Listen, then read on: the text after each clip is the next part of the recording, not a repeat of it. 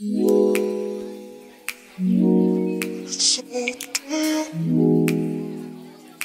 guys, how are you guys today? I am in a bit of a rush. I think one thing that you guys will get to realize about me is that I am not very good at keeping time.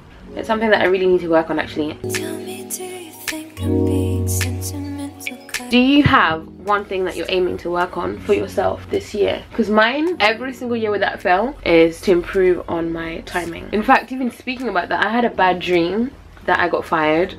So yesterday at the gym, a blast from the past kind of popped up and it reminded me of my uni days, and I wanted to talk to you guys about this girl who I knew at uni who was the biggest pathological liar I have ever met. She used to lie about everything. When I say anything, I mean absolutely anything. You'd say any statement, any given statement, and somebody in her family has done it, her dad has done it, she's done it, somebody else that she knew did it. Like, there's nothing that she could ever let you be the first to have experienced or be the first to have tried. You'd say that you've been to Tenerife and she's been to 11 Girl, bye. You guys think I'm joking. You can say something as silly as, I'm going to space tomorrow. She'll be like, oh, girl, I'm going tonight. I'm going tonight. I'll let you know how it is. When I come back, we can chat. Uni was just a different space entirely. My little sister is going to uni. In fact, what's the date today? Today's the 15th, right? She's getting her results. Oh, today's the 16th. Oh my gosh. She's getting her results tomorrow. She's getting her results tomorrow. She might be homeless tomorrow, you know? But can we all send prayers to her? I'm sure she's gonna do so well if she's anywhere near as half amazing as I think she is. So I grew up in a town that was predominantly white, and I remember all of my white friends had GHDs, every single one of them. And my mum wouldn't do it. She's like, hair straighteners? Why would I buy hair straighteners for over £100? So we just used to kick it with the Argos ones. And so now that I'm older, I still can't get myself to buy GHDs. Can't justify it. But these are really good. These are like GHD dupes. I did my research. So this is my super quick work makeup. It's literally barely nothing. It's so breezy. Let me know what you guys think. Do you like it? I like my face looking like my face. I like looking like me, but like a fresher version of me. The aloe vera that I already run about is on a penny sale. Right there. Don't say I didn't tell you. Thank you. That's all I had to say. He's looking at me like I'm crazy.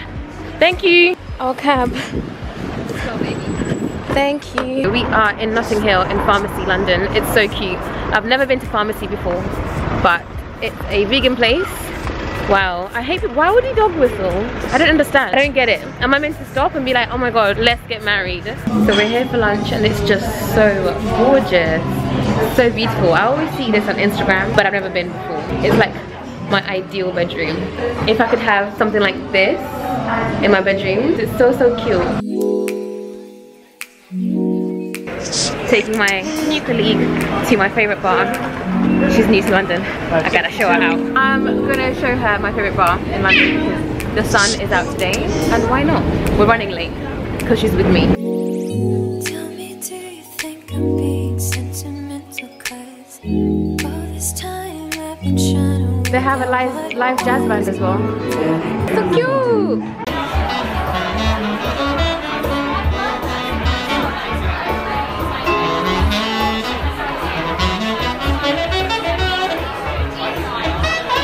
One of the best bars, my favourite bars in London. Live music, great cocktails, expensive, but great cocktails, on me of course.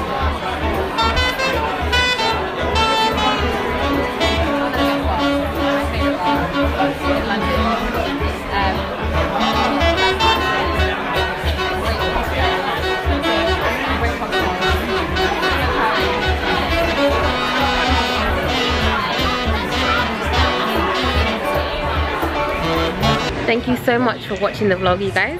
Please make sure that you check out my Instagram channel, Lydia Dinga. I have just posted my collaboration with Garnier.